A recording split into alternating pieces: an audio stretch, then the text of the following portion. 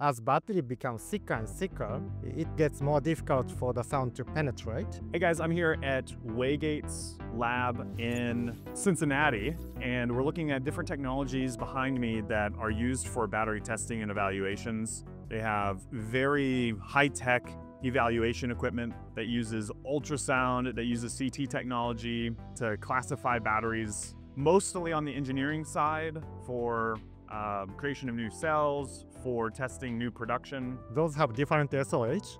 So we want to estimate SOH by using ultrasound. So in this experiment, we send a signal from this surface to the other surface, and we measure how long does it take. To measure ultrasound, we just need a few seconds. So the challenge is, as battery becomes thicker and thicker, it gets more difficult for the sound to penetrate. They've asked me to come and speak about what happens at end of life. End of life has to be economic for the asset owner, but the asset owner needs to be able to have a cost-effective test and measurement so that the buyer is getting the battery that they need for their application. Those testing and evaluation, both the hardware and the cost of running that hardware, has to be economic so that these locations all across the US are able to safely, confidently, and profitably process the vehicle batteries that show up at their facilities and do so with the large volume that's coming at end of life.